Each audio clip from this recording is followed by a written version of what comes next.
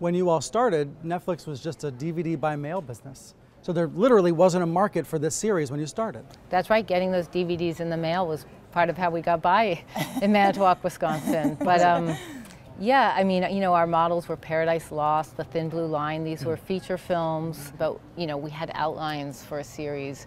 And ultimately, we just had to keep making a series until we had enough of it made that somewhere could see what it was and see that we could do it. What conclusion did the two of you reach about Steven Avery's guilt or innocence in this murder? We did not reach a conclusion. I mean, that was really of no consequence to us. We were not concerned with whether or not Steven Avery had committed this crime. What we were there to do was to document the process and to really question whether Steven, when he was pulled back into the system, was entering the same system that had failed him in 1985, or whether he was stepping back into a system that had made meaningful progress over the intervening 20 years. So did he get a fair trial?